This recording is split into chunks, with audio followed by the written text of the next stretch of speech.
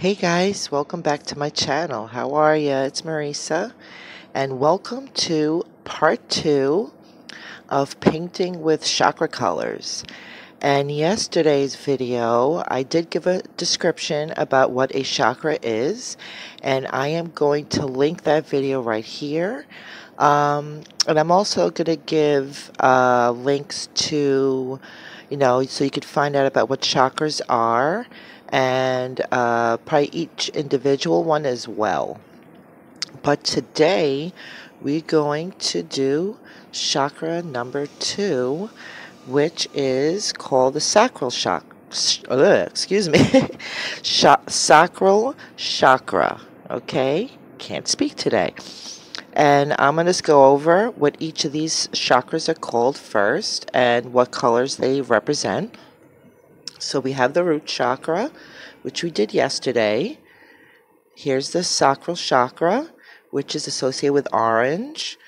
We have the solar plexus chakra, which is associated with yellow. The heart chakra, which is green. The throat chakra, which is blue. The third eye chakra, which is indigo. And the crown chakra, which is violet. Okay? And today we are going to give the sacral chakra, the orange one, this beautiful orange stone. Okay? It's little moment. Okay? And I'm going to give you a quick description of what is the sacral chakra and what it does. So the sacral chakra is responsible for movement, flow, and pleasure. If your life lacks these things, it may be that your sacral chakra is blocked. The chakras represent power centers of our bodies and are vertically aligned from the base of the spine to the crown of the head. So that's a little description about what the sacral chakra is and what chakras are in general. Okay, it's about movement and flow and pleasure. And that's actually perfect for what type of paintings I'm doing. The fluid art is all about flow. It's about movement. And honestly, it's very pleasurable. And again, I'm trying to go deeper into the therapeutic aspects of painting and my art. So I just wanted to share that with you. And I just also wanted to give another quick shout out. I'm probably going to give her a shout out for every single painting because she's awesome. Christine Domino, who I did buy other stones from her, but I bought this carnelian from her amongst other stones. And I just want to give her another little shout out. She has she's really, I just want to say she is incredibly knowledgeable about crystals. And if you're into that, she has a lot more stuff on her Etsy store. She has probably hundreds, if not thousands, of things there. And she is incredibly knowledgeable, and she actually gives you information when you buy stuff from her about how to use it, each crystal or stone, and what to do with it and what it means. So her website is crystallischris.etsy.com. Okay, shout out Christine. Hey. So, but yes, so today we're going to dive deep into the color of orange, okay? And I can't wait. It's very exciting, and I am so happy to be doing this again. And so listen, next up is I'm going to give you a little quick scenario of what materials we're going to be using, all right? So stick around for part 2, and I'm going to show you all the materials. And I will link all the materials in the description, and I am going to find and put links to about, what chakras are, how they can help your life, and about the colors and all that, okay? So stick around, and I will see you in a minute.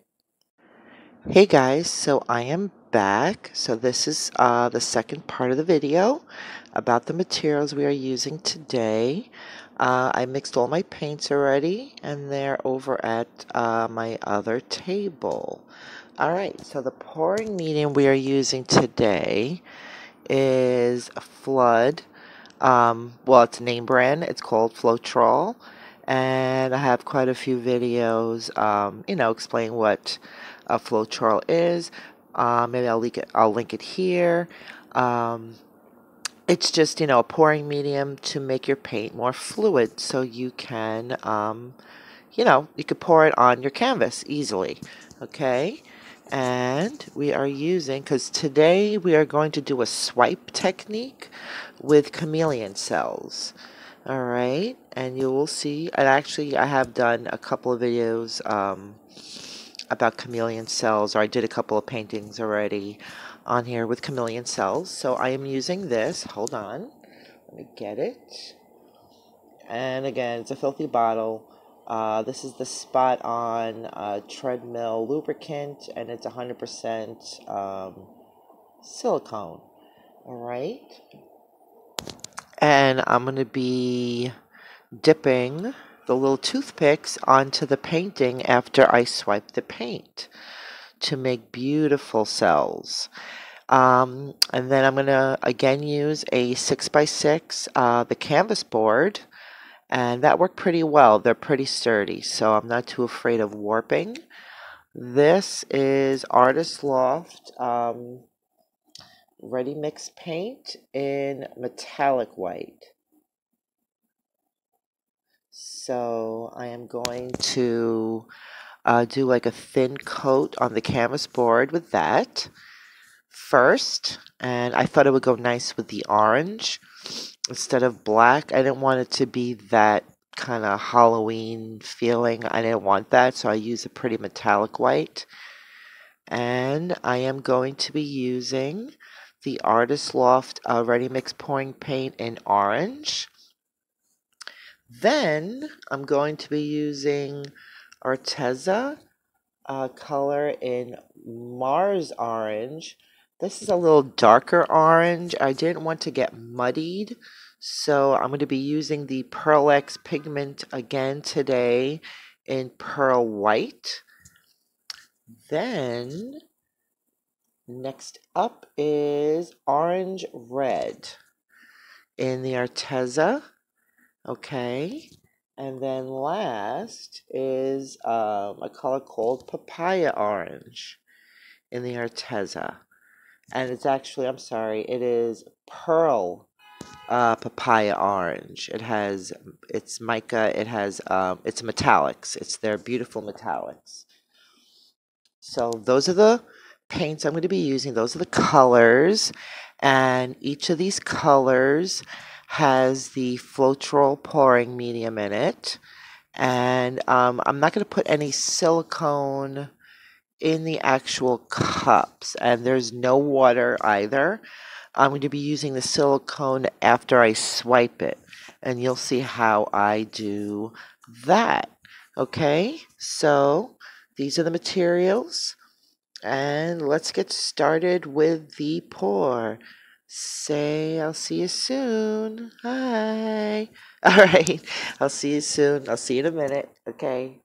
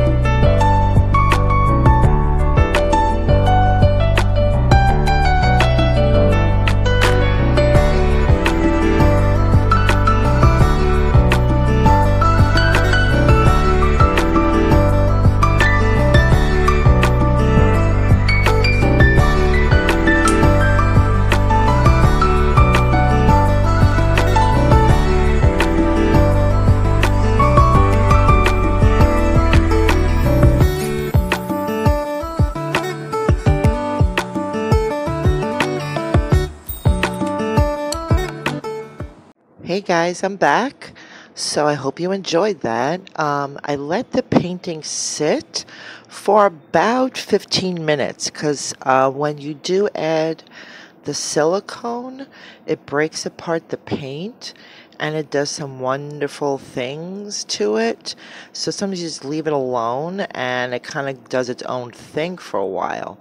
And I had noticed up here that the paint was having issues like attaching to the canvas, but quite frankly, I kind of like that. So I actually like the way this came out. You see like the Mars orange here, it's a little darker spots. There's a beautiful metallic white going on. So I'm going to say I actually enjoy this. At first I was like, oh no, it's not coming out right. But you know what? I kind of let it go and let whatever happened happen, and that's really the purpose of this painting. So, and these series of paintings. So, honestly, the therapeutic part is helping because I was getting a little uh, tight, as they say, because the paint wasn't working here for me. But then I'm like, you know what? No, just go with it. So I did. So I hope you enjoyed the second part of part two of the painting with chakra colors. And this is the sacral chakra today. This is what we've come up with. And it looks, they talked about desire and all that. And I see like flames, and I just love it. So I hope you love it too. If you do, give me a thumbs up and subscribe to my channel and hit the notification bell. And I just want to say, if you're new here, I am so happy that you've watched today and you've joined me. I really am. And if you've been here for a little while, like I have, I really appreciate you coming back and watching my videos all the time. I really do. So I will see you guys tomorrow and or the next day, because in my other video I may not be able to have time this weekend. I have a couple of things planned, but I will see you guys really, really soon. Thank you so much for watching. Bye.